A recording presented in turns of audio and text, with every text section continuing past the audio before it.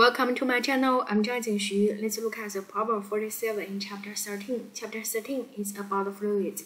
In this one, we need to find the gauge pressure in the water main. If this fire hose is to spray the water, this water can reach us to Y2, 18 meters, right? So in this one, we consider Bolognese equation. So first time at the initial point, we have the pressure P1. This we don't know, we need to find it, right? And we have the Y1 is 0, it's bottom. We take it as a reference point.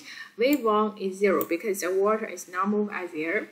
At the peak, we consider this is point P2, and P2, the water just move out. So this pressure is just equal to the air pressure, the pressure ATM, right?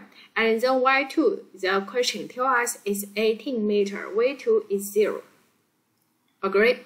Now, we can see from the initial to the final.